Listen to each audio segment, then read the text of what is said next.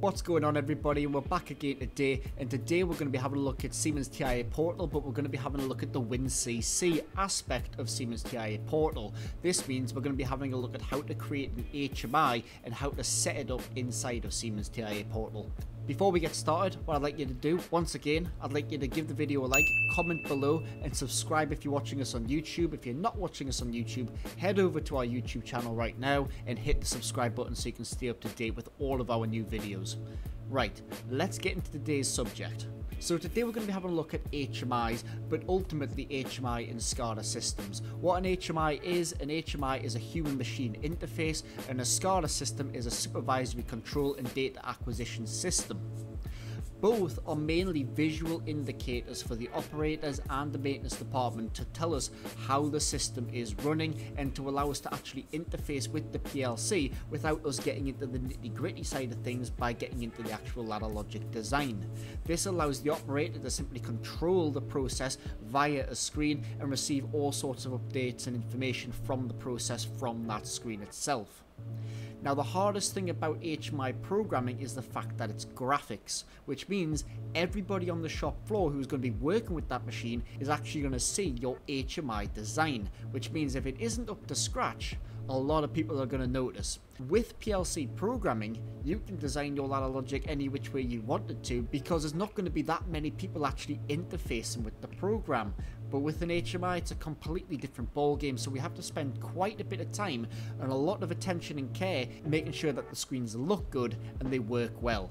Today what we're going to be having a look at is how to create a WinCC project inside a TIA portal, how to set up an HMI alongside our PLC and network the PLC together, and then we're just going to create a basic screen just with a button and a lamp, and we're just going to control that lamp with a button. Unfortunately, I don't have an HMI available right now, so I can't download from my Siemens S7-1200 PLC to the HMI, so what we're going to be doing is we're going to use a simulator, which means we're going to have to use internal tags when it actually comes to tagging our HMI, but we'll come on to that shortly. Let's get into Siemens TIA Portal and let's start developing this project. Okay, so I've got Siemens TIA Portal open at the moment. What I'm going to do is I'm just going to select create a new project, and I'm going to call this HMI test, and we're just going to say create. What I'm going to do first of all is I'm going to upload the PLC hardware into our software here, and then I'm going to add the additional HMI to the actual software.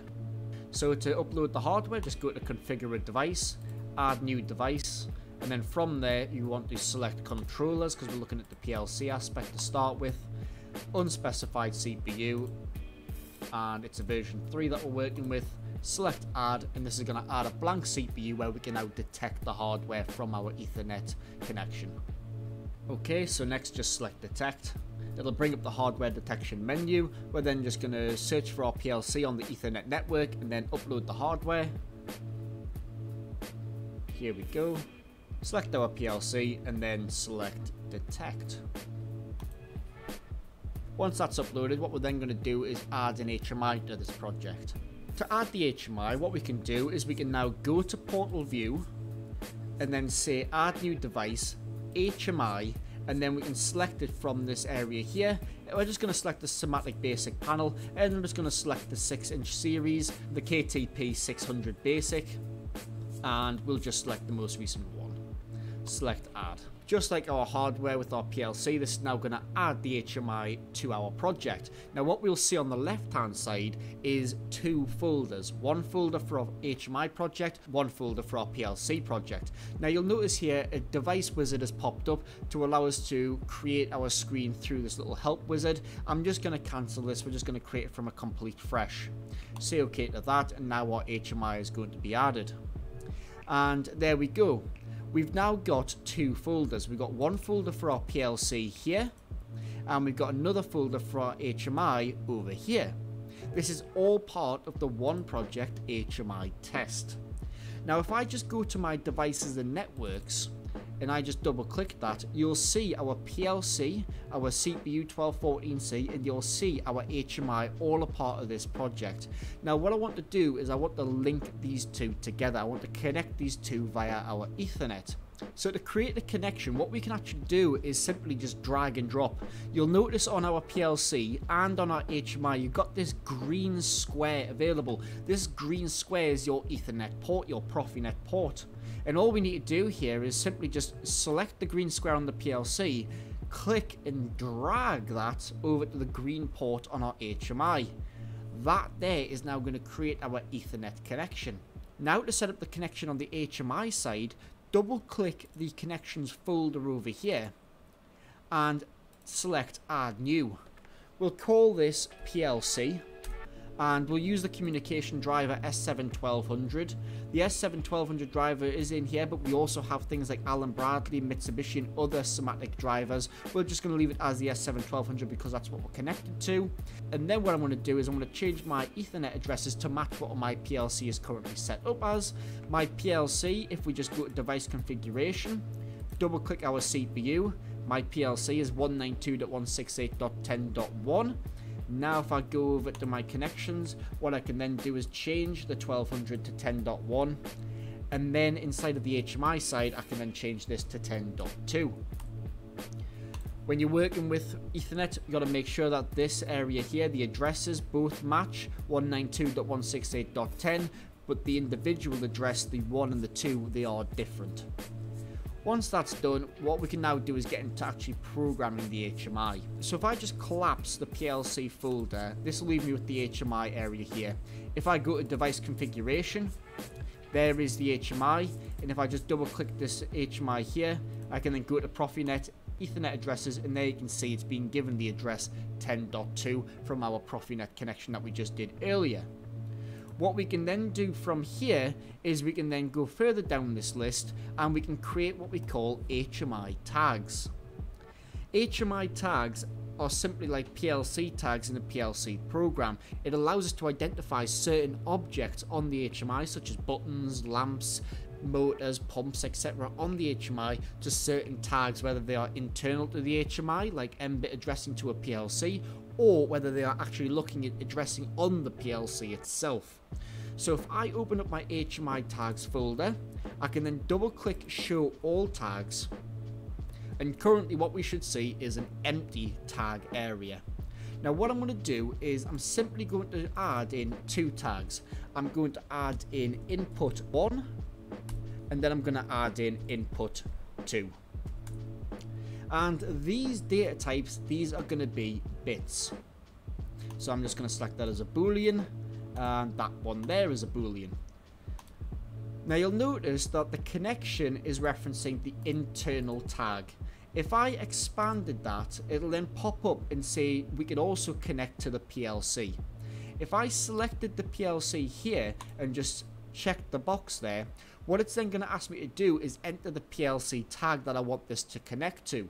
So if in our PLC program, let's open up our main OB1, I had a program that was simply just a contact to a coil, like so, and here we had M10.0 going to M100.0.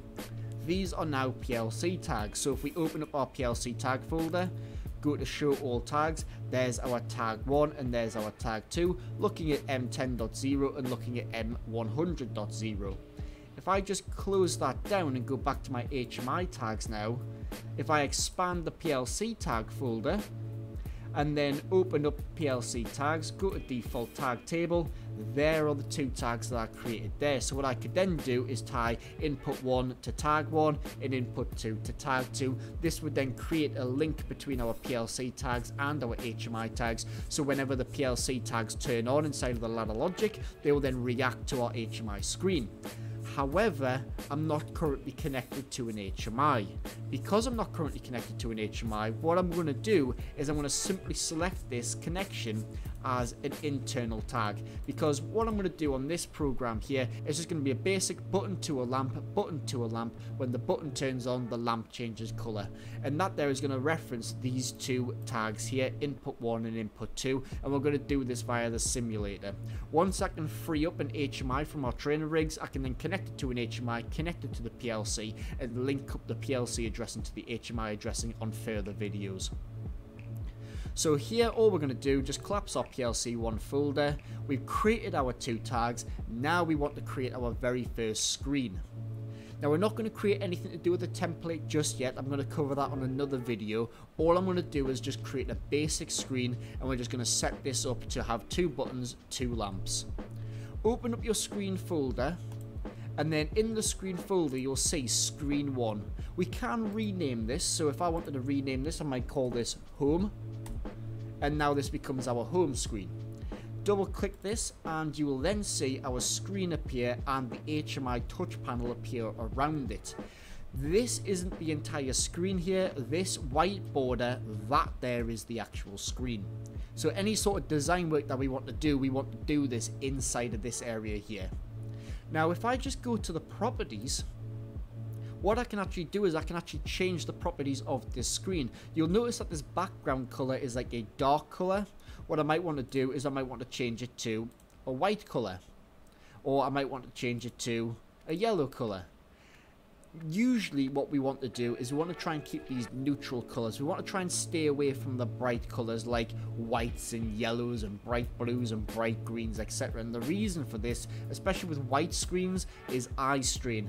If you've got operators looking at HMI panels all day and they're staring at a white screen, a bright white screen, that there can cause eye strain. So what you want to do is you want to make sure that it's a neutral color, nice and easy on the eyes. So what I'm going to do is I'm not going to choose a dark grey, but I'm going to choose a light grey like that there. And you'll notice that the grid colour actually matches this colour here as well, so it might become difficult for me to actually try to line areas of my screens up. So what I'm going to do here is change my grid colour to black, and now I can actually see the actual grid here. And what I'm going to do is I'm also going to just zoom in a little bit so I can see the screen a little bit larger. There we go. To add objects to the screen, we work from this right hand menu. If I go to toolbox, you can then see areas that I can add to this screen. And you've got here basic objects, elements, controls and graphics. Open up basic objects, you've got things like pictures, text, squares, circles, ovals and lines. If we then expand elements, we then got a more advanced objects such as I/O fields, graphical I/O fields, bar charts, etc. Dates and time, which we can then add to our HMI. Expanding the controls, here we can actually add trends, we can actually add user views, adding in passwords and usernames, etc. So not everybody can access every screen. This is great for like maintenance departments. And then inside of the graphics, what we can then do is we can actually insert graphics from industrial images. This could be things like pumps, valves, motors, etc. all inside of these graphical folders over here. So if I just expand chemical, for example, go to 256 colors, and you can see here different sorts of tanks that are available that we can add to the screen to make it look a bit more appealing when we actually look at these screens. As I mentioned though today, all I'm going to do is I'm going to add in a button going to a lamp. So to do this, open up elements, and in elements the second area there will be button. And what I want to do is I just want to click on the button and then select anywhere on the screen, and a button is then going to appear. If I then just go at the bottom here and I go to properties, I'm then going to change the text to this button inside of the general tab. I'm going to change this to input 1, and I'm then just going to copy this button and then paste it again, and I'm going to drop it in line with this other button here, and I'm going to call this input 2. I'm not too worried about neatness just yet. This is simply just showing you how to add objects to the HMI, how to tag it up, and then how to control it from the HMI. Once I've added those 2 buttons there, I'm then going to add in 2 lamps, and these 2 lamps are simply just going to be 2 circles. So I'm going to have a circle here, and again I'm just going to line it up with the input 1 button, and then I'm just going to copy and paste that, line it up with this button vertically, and then line it up with this button horizontally, and that makes sure everything's kept in line. Then what I'm going to do next is then tag up the buttons and the lamps. Now what I'm going to do is, because I'm using internal tags, I'm not going to actually use the PLC program. I'm going to tie input 1 to input 1 and the lamp to input 1 as well. And I'm going to control the state of input 1 through the button, and we're going to see the actual state change on the lamp. And we're going to do the same thing with input 2. To set up the tags on the buttons, all we do is we select the button that we want to modify, go to events, and then we got the options of what event do we want to choose. So we got here click, press, release, activate, deactivate, and change. Clicking is simply where we just press the button and then let go. That there is a click. Press is simply where we press the button. That is when it engages an operation. And then release is when we release the button. That is when it engages another operation. We're going to use press and release. So I'm going to select press, and then I'm going to select add function, drop this down, and I want to change a bit state because we're working with bits. Expand edit bits, and then here you'll see set bit. What this will do is when I press the button, it's going to set the bit, turn the bit on when I press the button. And then what I'm going to do is in the release is when I release the button, it's then going to reset the bit, turning the bit off. So here, where it says set bit, it's then asking us to identify a tag. Just expand this field here, and then select input 1. Go to release, add function, drop this down, edit bits, and then reset bit, input 1. There we go. And then we're going to do the same with input 2, obviously with the input 2 tag. So I'll then just edit bit, set bit, input 2, and then if I just go to the release, I'm then going to reset the bit, input 2. That's it. So that's my buttons tagged up. Next, what I want to do is then change the state or change the color of this lamp, this circle here. Again, to do this, make sure the circle is selected, go to properties, and then inside of properties, what we then want to do is go to animations, and then what we then want to do is then select display, add new animation. It's then going to ask you what do you want to do. Do you want to change the appearance, or do you want to make it visible or invisible? I want to change the appearance, so I'm just going to select appearance, then say OK. And then it's going to say, right, address it to a tag, and I'm going to address this to input 1. And it's then going to say, okay, what do you want to do with this? What's the range going to be set to? Because it's a bit, it's got two states. It's either 0 or 1. So when this input 1 is 0, I want the background color to be red. And then I want the background color to be green when the input is a logic 1. And I'm going to do exactly the same for the second circle. Add a new animation, appearance, okay to that. Set it up to input 2. And again, set the range 0 and 1, red and green. And that's it. I'm just going to group all these together, line these up a little bit more to the more centralized, like so. And then we're just going to save our project, and now all we're going to do is run the simulator to actually see these change their states. To do this, just select start simulation. What it will then do is it will then begin starting the simulation for this HMI, and it's going to say here the simulation starts with the screen home. That's fine, we've only got one screen anyways. Say OK to that, and here is my HMI available. And this is what it would look like if we actually had the HMI visible to us. What's going to happen is currently input 1 and input 2 internal to the actual HMI, they are both a logic 0 because these buttons are released, so they are reset back to 0. So these lamps are currently red. When I press input 1, it sets the bit to a logic 1, and now my lamp also changes to green because now it is a logic 1. If I let go, it's now red. If I press input 2, that now becomes green. I let go of that, and now that becomes red. And that there is just a brief introduction on how to create an HMI inside a TIA portal, how to set up a couple of tags internally to the HMI, and then how to add a couple of objects to the HMI screen, tag them up, and then use them inside of the simulator. So next week what we're going to be looking to do is how to create a template inside of an HMI, using that on multiple screens, certain screen structures as well, where we place buttons, where we place date and time, how to add a logo into the PLC, and then how to add navigation. I look forward to seeing you again next week. To stay up to date on the videos, remember to give us a like on Facebook, and that will notify you when we are premiering our next video. And also subscribe to us on YouTube, as that will also notify you when we are premiering our next video as well. I look forward to seeing you again next week. I'll see you later.